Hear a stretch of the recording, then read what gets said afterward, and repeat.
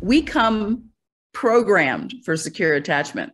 It's part of our nervous system, it's part of our brain, it's part of how we relate in the world. It's in us. Why don't we start off by just introducing folks to what attachment theory is and the different attachment styles? I think attachment theory, in a way, is a way that can strengthen and enhance our resiliency, but also our capacity to connect, regulate with each other.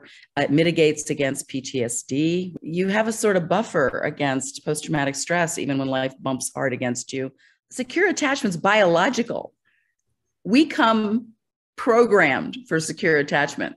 It's part of our nervous system, it's part of our brain, it's part of how we relate in the world. It's in us, even when we're little babies in utero and when we're born, and then forever after. So if you think of it as like a solid thing that's there, think of this as a piece of paper. We want to laminate this piece of paper as much as we can, laminate all that secure attachment experience in our little baby bodies and brains, so it'll help us later in our adult relationships. And then, of course, life's going to happen where you get some crinklies, you get some challenges along the way. But if you have secure attachment somewhat laminated from your childhood underneath that, it's easier to recover. It's easier to maybe not get as severe symptoms to begin with. So there's a big advantage. Now, here's the cool thing.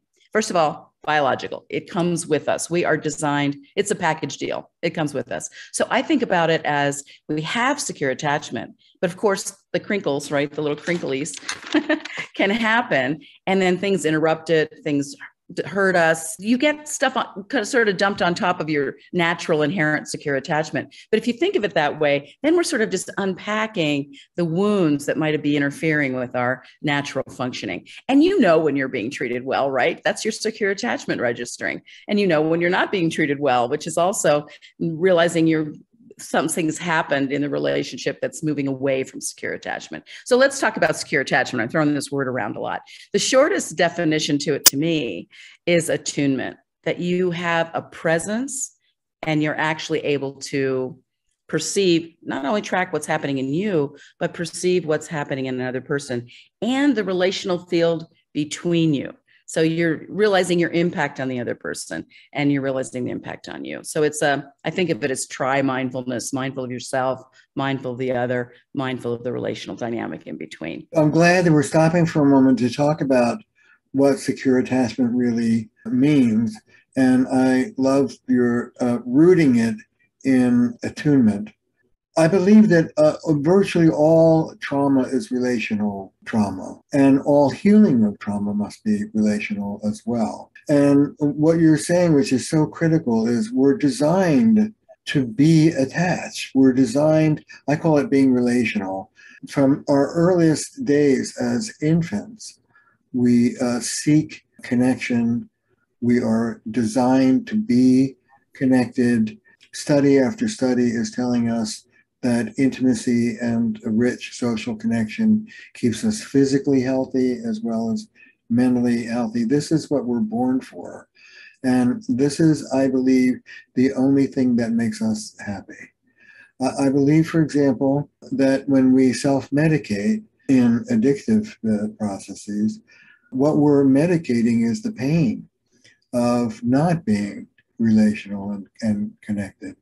And the essence of the wound of trauma and then our adaptation to that wound is disconnection. I think that rich, human, authentic connection is what cures us. It's what we're designed for. It's what the human species is about. It is the only thing that will make us happy. And what trauma is a disruption in that connection. And what healing is a return to that connection. It's about relational recovery, not recovery from an addiction or neurosis, recovery of that state of relationality that is our birthright. So that's what I call relationality, and I think what you call secure attachment. Beautiful, beautiful. Thank you. I think I'll just give you a little quick overview of secure attachment. And as I'm talking about these things that we could use as descriptors, I think they're helpful because then we can think about, well, gee, I do really well with that, or, I need to practice that one a little bit more.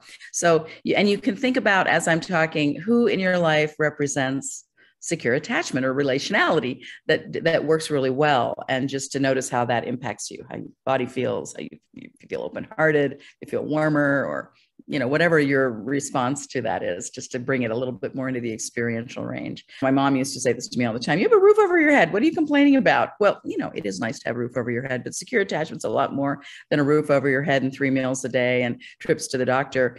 It is so much about really emphasizing connection that, like Terry was talking about. So even as an infant, the skin to skin contact, right when you're born, and hopefully throughout your infancy and later as is age appropriate in your life, and a reasonable safe haven, right? That when you're scared as a little one, you have somebody to run to that protects you or helps you out. Now, safety isn't the only goal, though. As you have a safe haven, you basically have a base then as you grow up to in an age appropriate way, go out into the world and explore, take risks, make your contribution to humanity that you were born to do.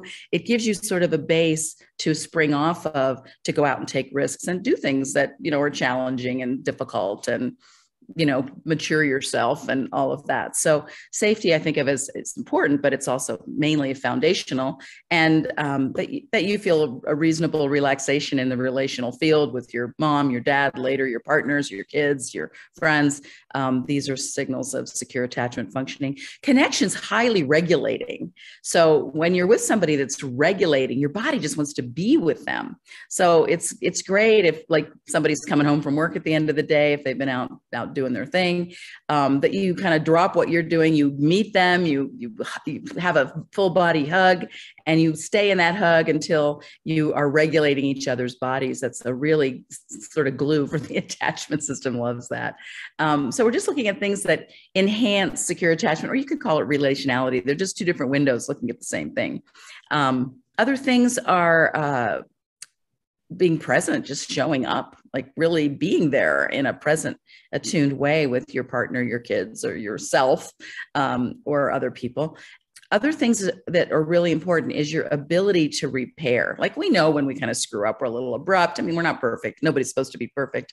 But if you learn the capacity to repair, when something goes a little off, you're working things out in a way, an ongoing way. And John Gottman's studies on adult couples is that if you can learn to receive and initiate repair, you have an 85% chance of a sustainable well-being in your relationship. So, hey, that's all you take away from today is practice repair. Maybe there's somebody that's been trying to repair with you. Be a little easy on them. Maybe they're not doing it perfectly, but receive the repair if you can, or initiate a repair. That would be great practice if you decide to take that on, if you feel like you're drawn to doing that. And even if the other person doesn't receive your repair attempt, like you're trying to apologize and they sort of, shut you down, you're still learning that capacity. The win is still there for you. You're maturing yourself, so it's easier the next time. So I really, really want to emphasize repair. So there's other elements to it, but those give you some of the major ones. Also, another one that's really inexpensive and really helpful is a beam gleam, like having a look in your eye towards the people you care about, that you appreciate them, or maybe they're your partner, you love them, or your kids, you love them, or they're special to you in some way. We can send that beam gleam from our eyes to another person's eyes across a crowded room, like they're at a party and they're with a different set of friends. You can just shoot them a beam gleam and it just connects you. And it's inexpensive and easy to do and really helps the attachment system stay connected. You can even think about this for a moment, like imagining looking out into the world and seeing kind eyes looking back at you, and just notice how that impacts you on the receiving end. Just imagining maybe somebody in a movie, maybe it's one of your relatives, maybe it's the Dalai Lama or some spiritual leader, maybe it's your dog, doesn't matter. Just imagining looking out into the world and seeing kind eyes. I'm doing it with you. And then just noticing how that affects you. And then also the second step to this is letting yourself take it in, like actually receive it in your eyes and in your body, and how that might affect you. Now, anytime we're doing a corrective experience, it might also bring up the wound of looking out in the world and remembering, because this was true in my history, remembering seeing hateful looks. My mom was unhappy, angry a lot. So when I looked out, when I first started doing this, I would see her eyes and I would see this sort of anger, rejection look. So that was actually painful and the wound would get exposed. But we kind of need to do both. We need to allow the wound to surface and stay present with it and hopefully have support. Just letting myself move through that memory and let that dissipate eventually as I stayed with it and did the, correct work around it. Now I can look out and I can see kindness without any of the wound coming up. So sometimes it's a process. But here's the thing. The goal, it's not to find a label like, oh, I'm this or I'm that. The goal is to look at the specific wound and see if we can address that more directly. And then that initiates a movement back to secure attachment or back to connection or back to relationality. So our goal is all the same. We're trying to tap into that inherent capacity for connection. And like I had to do with the eye gaze for myself, sort of move through the wound part of that, do the healing I needed to do in relationship around that. And then now I feel like I'm more in a secure attachment relationship with eye gaze. So it takes some time sometimes, but we can get there because it's an innate part of us. So this is something I just really want to underscore. It's a very hopeful message.